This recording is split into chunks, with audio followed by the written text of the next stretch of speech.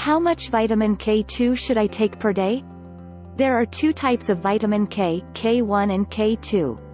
Phylloquinone is vitamin K1, which is found in green leafy vegetables, and its primary function is to promote blood clotting.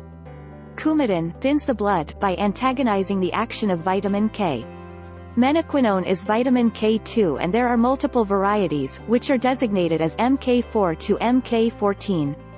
The most commonly discussed and supplemented variety is the short-chain Mk4, which is found in meat. The longer-chain menaquinones are attracting more attention as supplements and include Mk7, Mk8, Mk9, which are found in fermented foods such as cheese and curds.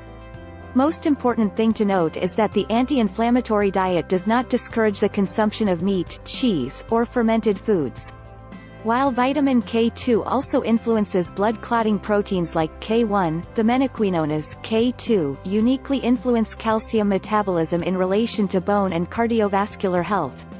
Recent studies suggest that vitamin K2 may be protective against cancer expression.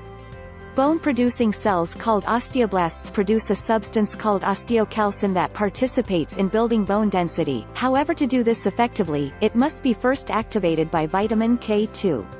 Reduced levels of K2-activated osteocalcin is a marker of bone mineral density, as it is correlated with hip bone mineral density and fracture risk in elderly women.